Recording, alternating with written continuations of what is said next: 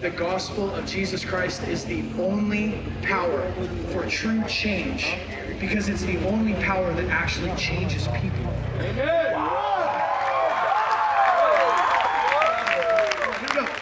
Everybody pray out loud with me, because people are going to be saved and healed and set free tonight. Lord Jesus. Lord Jesus. Thank you for dying for me. Thank you for dying for me.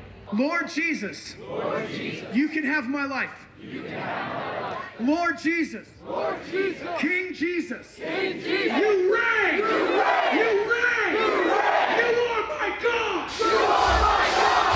What? God, fuck this man. Fuck bring his hands to my nose. Fuck this man. Fuck this shit. Fuck this clown.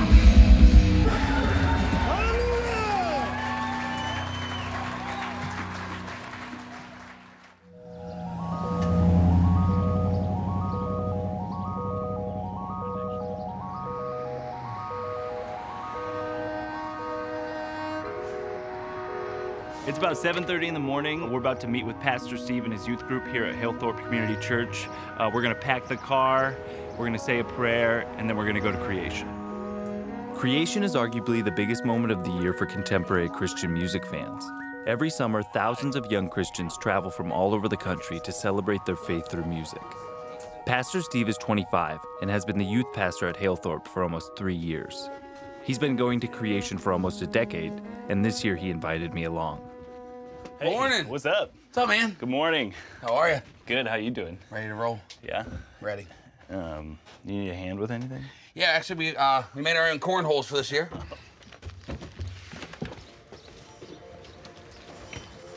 This scene was strangely familiar because I grew up in Western Iowa in a small non-denominational church similar to this one. As a kid, I had a strong relationship with Jesus and even felt called by God to become a youth minister. But ultimately, I turned away from my faith altogether. Believers call this a fall from grace. Are you excited for the festival? Yeah. Yeah, you go into the front gate, it looks like Christian Woodstock everywhere. There's tents everywhere and porta potties everywhere and the big, huge stages. It is the future generation going up there. Yeah. Guys, it's gonna be a good week. We're real excited. Pastor Greg? Okay, let's pray. Heavenly Father, we're excited again for another year for Creation, and we pray for safety. We also would pray, Lord, that you who control the weather, that you might hold off on the rain there. Lord, just make this a very memorable event, and we will give you the praise in Jesus' name. Amen. Amen. Amen. You guys be safe up there.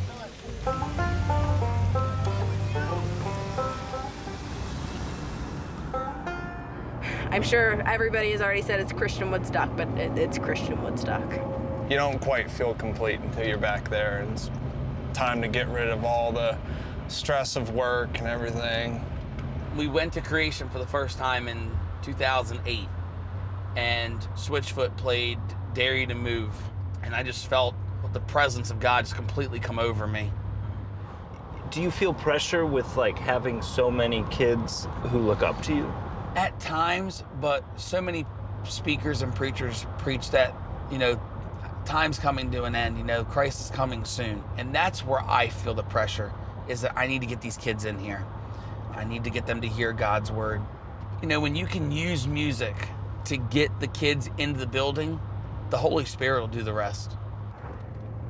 At least in my perspective, it feels a lot more like an opportunity for believers to come together and just say, okay, this is reset. This is getting back to the heart of things. This is spending a week doing nothing but literally worshiping our Creator through the different styles of music that speak to us. We're gonna worship together. We're gonna headbang together.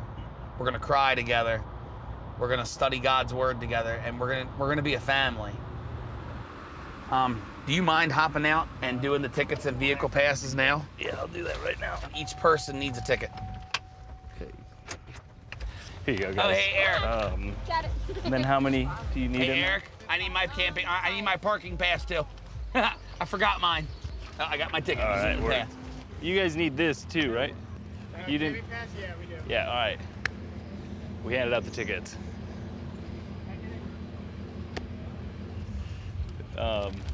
Yeah, I'll have some veggies. Thanks, guys.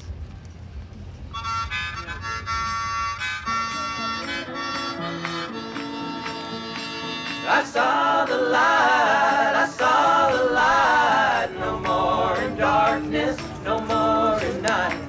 Now I'm so happy, no sorrow inside. Praise the Lord, I saw the light. 2016, being a disciple of Jesus Christ rocks. It's the best time to be one. I just love all the great bands that are here and hanging out at the campsite with everybody. Just kind of like unplug from the world and just plug back into God. Philippians 4:13 says, I can do all things through Christ that strengthens me.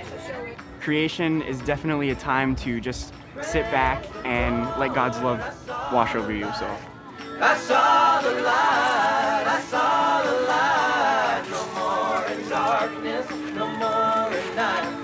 Now I'm so happy, no sorrow inside. Praise the Lord, I saw the light.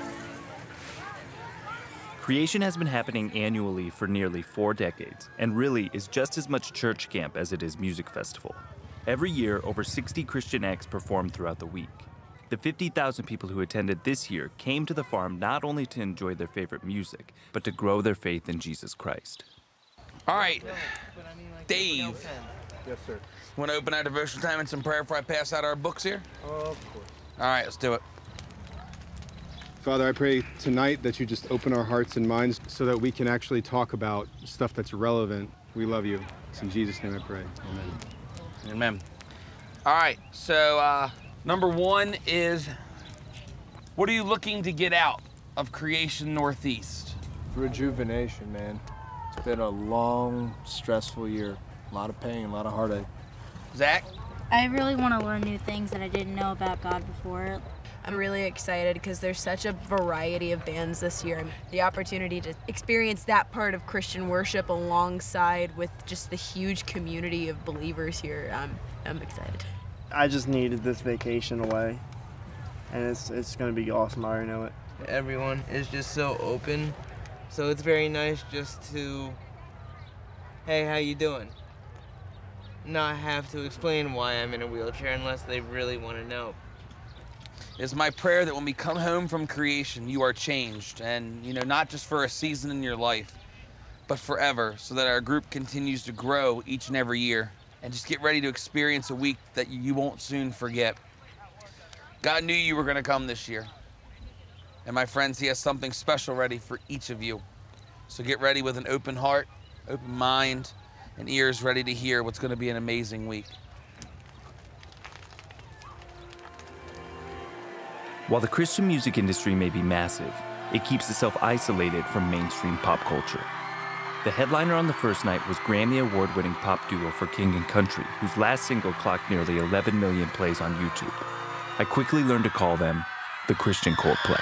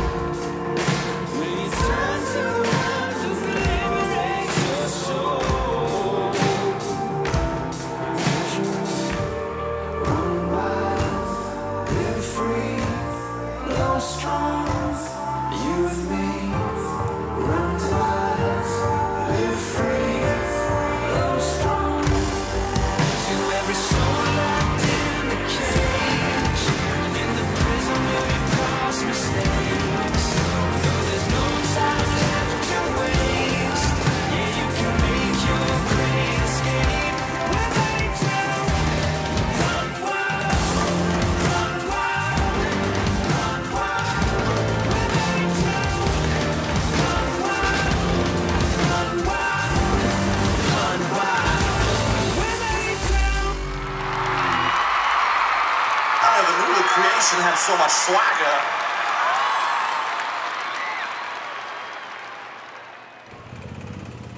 thinking about it from a Christian perspective, are you guys writing songs that happen to be Christian, or are you attempting to minister to people with the music that you make? People say all the time that come to concerts, they say, hey, you know, your show is like coming to a worship service.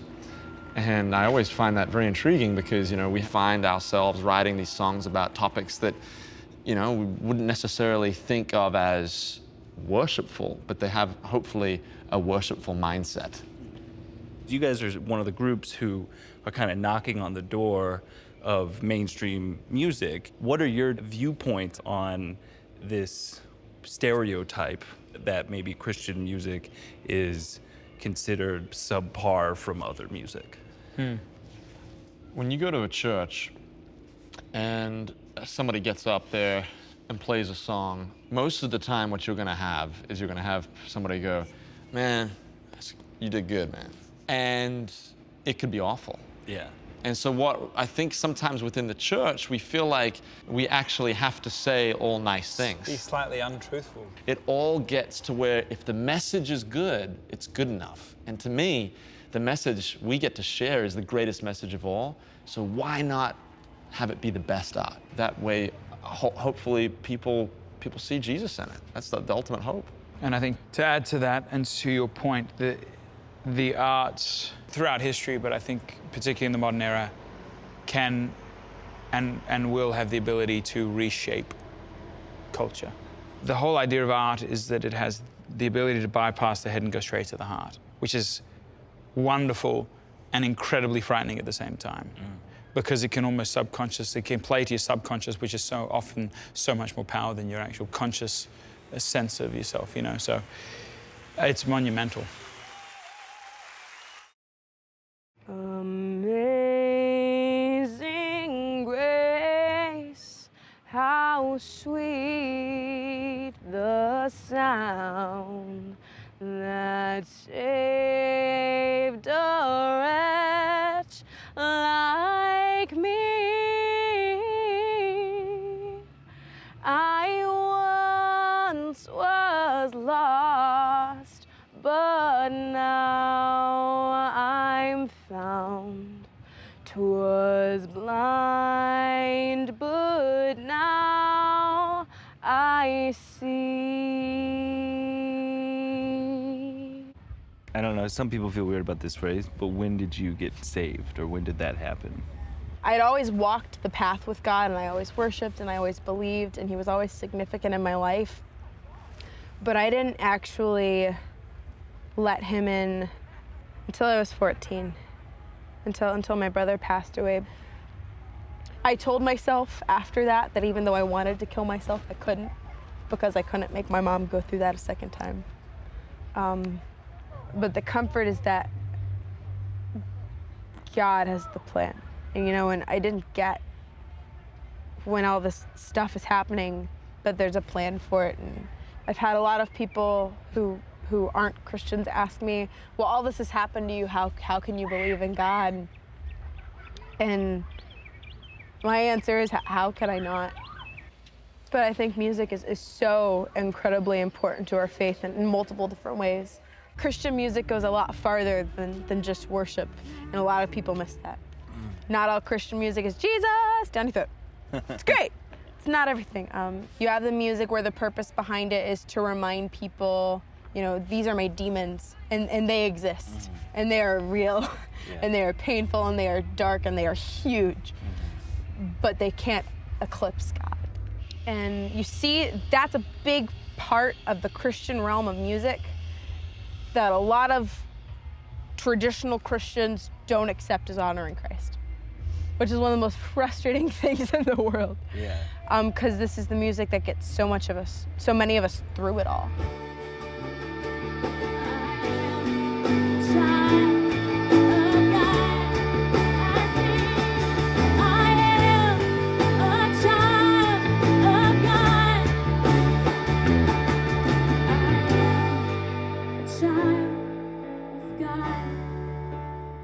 Creation started in 1979 during the Jesus Movement, a mini spiritual revival that introduced modern music into Christianity.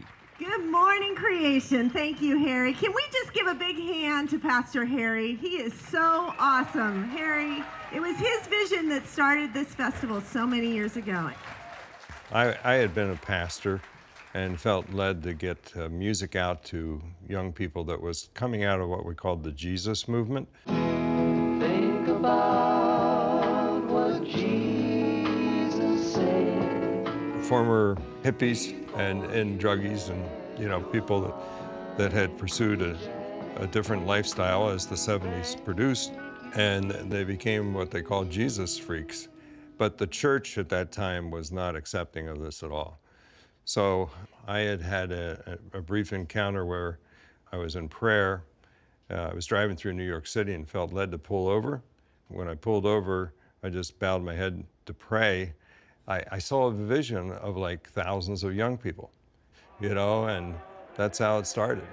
We really created the festival to have people come to Christ. We want people to experience what it's like to have God in your life and to walk with Him. We didn't feel that the type of evangelism that was going on really reached young people. And that's why we incorporated the music and everything, whether it's rap or hip hop or it's heavy metal or whatever, it's communicating the truth of the gospel to the next generation. You know, something I struggled with and why I ended up leaving the church was, you know, God preaches compassion and loving and all of these different things that the Bible says. Why, in your opinion, do you think God allows people to go to hell? Oh, that's a big question. Yes. Yeah, I'll ask him someday. No, God is loving. We know that. In fact, the scripture says God is love. And unfortunately, when we willfully choose to walk away from God, turn our back on Him, then we fall into the hands of what the scripture talks about, an angry God. In other words, you have chosen to refuse my love. So, you know, I gotta separate the sheep from the goats now. And the sheep know my voice, and they're going to be with me. He didn't come to condemn people. God's purpose is still the same. He's the Father that loves the prodigal. And when he returns to him, he embraces him and says, let's throw a party. Creation offers a lot of opportunities throughout the week for Christians to recommit their lives to Jesus Christ, culminating in the group baptism led by Pastor Harry. As the sun rose up over the sea, everyone was singing in a minor key, saying, I don't wanna go, I don't wanna die, but a sister's gotta save her seat in the sky. You can judge me, grade me, shed some light, do the next right thing or the next thing right. Oh, people need a miracle to do the next right thing. Oh, people need a miracle to do the next right thing.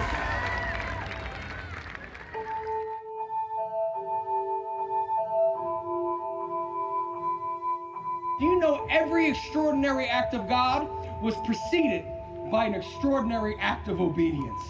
This week, while you're here and you hear sermons preached and you hear songs sung, I want to tell you it's about being obedient. It's not about your storm. It's not about your valley. It's not about how you feel. It's not about your fear. It's about being obedient to a living and loving God, because He has the best thing in store for you and for your life. Would you bow your As Pastor Harry said, the goal of creation is to bring people to Christ. There are speakers throughout the week teaching conservative evangelical values and evidence for the existence of God. We're backstage right now listening to Rice Brooks. He wrote a really famous book called God's Not Dead that was then turned into a movie. And literally the entire festival is here to hear him speak. Stephen Hawking says, because there's a law like gravity, the universe can and will create itself out of nothing. And so if you want to get logical, when people say, well, the Christian faith isn't logical, well, let me just give you a little basic 101 syllogism. This is logic. Premise 1, everything that begins to exist has a cause. Premise 2, the universe began to exist. And if this is deductive logic, that means if the premises are true, the conclusion automatically follows Therefore, the universe has a cause. But the arguments and the evidence for God will save your life, especially when when that virus of skepticism strikes your child, it strikes you. And so this is not just a moment to have a little summer youth group commitment and then go back to reality. This is the time to make a decision that lasts forever.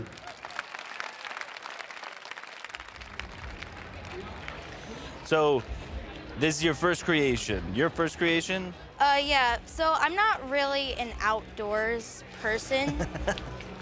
I was talking about it with my mom. She was saying, you know, it's probably not your thing. I had to tell her, I'm like, Mom, please, please, just let me do this once. And she let me go, and honestly, it's been amazing. You get to meet new people, make new friends, and to just, you know, learn about Jesus, and that's what really this is all about. Yeah.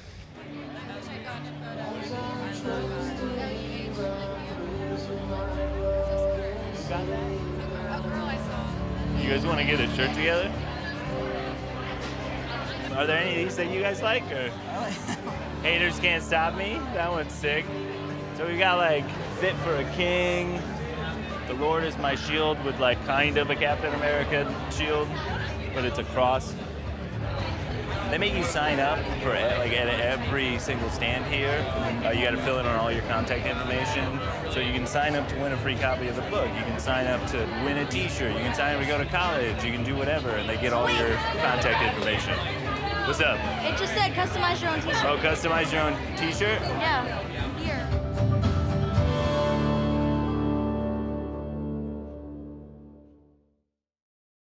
Yeah. I ain't trying to be. Andy Mineo is currently on stage. He's sound checking for his performance. He's probably one of the biggest rappers right now, one of the biggest Christian rappers right now, but he doesn't really like the label of Christian rapper. He's just a rapper who's Christian. Yeah. All right, now hold up. Check. Do any like rappers in the do any artists in the Christian world smoke weed? Do they? I'm pretty sure. I mean, Christians creating art in a world where not everybody is a Christian, right? Mm-hmm. Like, how do those things exist together? And that's been a conversation for a really long time. The Bible says, like, be in the world and not be of it. Mm-hmm. So what does that mean? You know what I'm saying? To be in the world but not be of it. I think it means to exist in spaces where people don't think or act or worship or pray like you do, and to still exist in those spaces in ways where you engage with people and shine the light that God has put inside you. But I think sometimes Christian culture can become like separatist because they're fearful of being overtaken by the temptations of the world. And it kind of sterilizes the Christian faith. I don't know if you know like the history of like Christian contemporary music, but it was kind of like created. Because like, I think Christians want to have stuff that helps encourage them in their journey, like their spiritual journeys, right?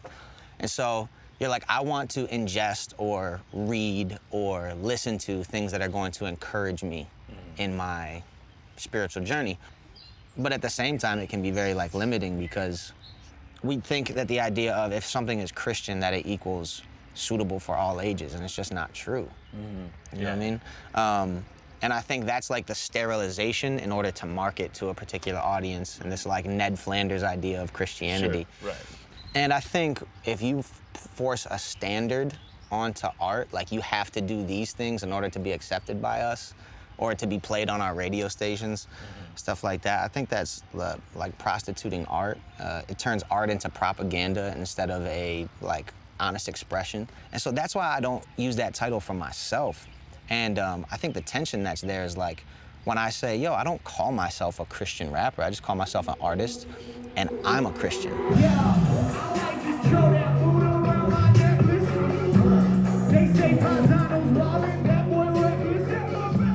Cause everybody's rocking Jesus pieces.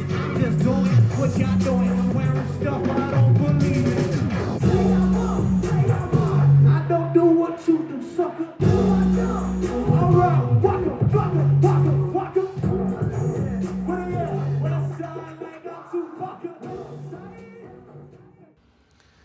Father, I pray this morning that in our worship today, when we're in collective place tonight and our Irish shindigging tonight, that you will be praised. God, you are just so amazing. We thank you so much for this week. Amen. We're gonna do lunch at about 1 o'clock. We're gonna do, we got some cheddar smoked sausages. I'm gonna do burgers. We've got some shrimp left over. So leftover surprise. We're gonna do bacon cheeseburgers for lunch. Bacon wrapped shrimp. I knew I married you for a reason. Can I get another stromboli, please? I would like one as well. I got you, don't worry about it. All right, man, thank you. Don't worry about it. Appreciate it. All right. This thing's good. This is my second one today. I will have a third before the end of the day, I guarantee it. I got saved, Yeah. you know, quote unquote, about the age of 14. Growing up, you know, in public school and whatnot, you just, you're a teenager, you just kind of, you screw up. I end up really, you know, nosediving, getting into some drugs and all that, drinking, got in contact with my old youth pastors. That's why I started meeting more people that ended up getting me into the metal scene. It spoke to me. You know, the whole mosh pit scene is always just a bunch of guys thrashing around, pushing each other around and all that. And I was like, this is it. This is my spot. This is where I need to be. This is where I feel God's calling me to this moment. Because when someone falls down, boom, you jump out. You get a hold of them and everything. In those moments, for some reason, I'm able to just communicate and get it out. It all clicks in their heads when it's happening. It's kind of funny, you know, from an outsider perspective, imagining like a bunch of like people coming together and moshing and like kind of beating the hell out of each other, but that being a form of worship. Yeah, it is crazy. Yeah. You know, what in this world isn't?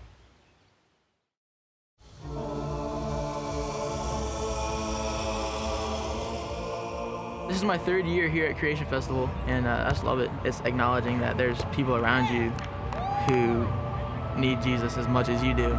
You know, you come out here, you enjoy the event, but it's more than just the event. It's a common ground. It's similar hearts. The way that they talk about God through rap, I just think it's amazing. Once I came here and started listening to the music they had, and these past few days, like, I actually been like thinking about like my whole life and how I want to turn it around just because of those musics. I believe that God really uses these types of festivals to reach people. He loves us, but he wants us to love him in return.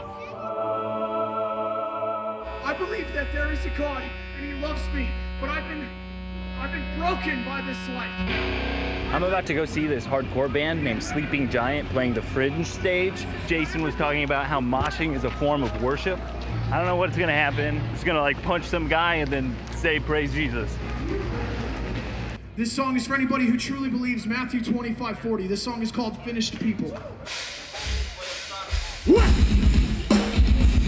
Everyone bounce, let's go!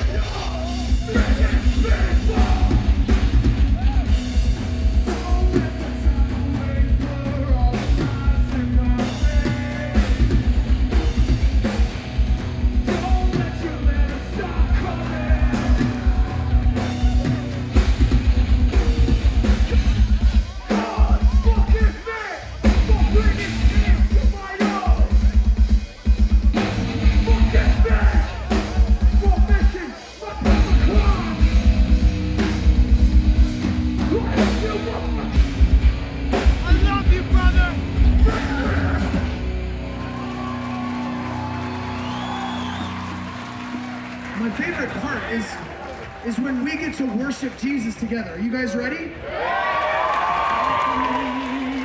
Jesus, my Savior, forever. He sought me and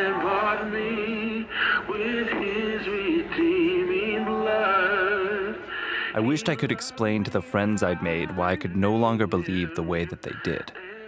But I also remembered a part of myself that I'd abandoned. I longed for the familiarity of the life I once lived and the comfort that Christianity can provide. These people loved God, and they felt they needed to in order to survive.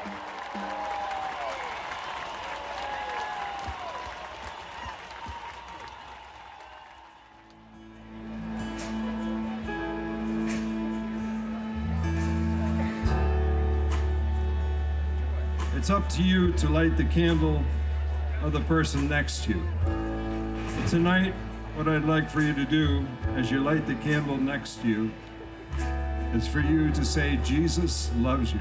Jesus loves you. What takes place, just simply that. Jesus loves you. But Jesus also taught his disciples something. Though he was the true light that enlightens every man, he wanted them to know that it's time now for them to be a light in this world. We have a light in our hand, but you have something far more powerful inside of you if you know Jesus. Jesus is the light of the world, and you're a light in this world, not by your own power, but by the power of God's Holy Spirit. And we pray in the name of Jesus that you will be that light, because this world needs that light desperately. But remember, the darkness in the world cannot overpower the light that is in you, Jesus Christ. And if God is before us, who can be against us? Lift that light up to heaven and say with me, Jesus, I know you're the light of the world, and I know you love me. Fill me with your Holy Spirit. Fill me to overflowing, and let that light shine. And immerse me in your power. In Jesus' name, amen. Amen.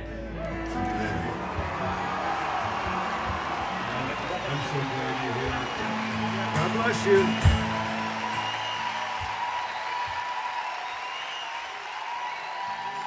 I saw the light, I saw the light. No more in darkness, no more in night. Now I'm so happy, no sorrow inside. Praise the Lord, I saw the light.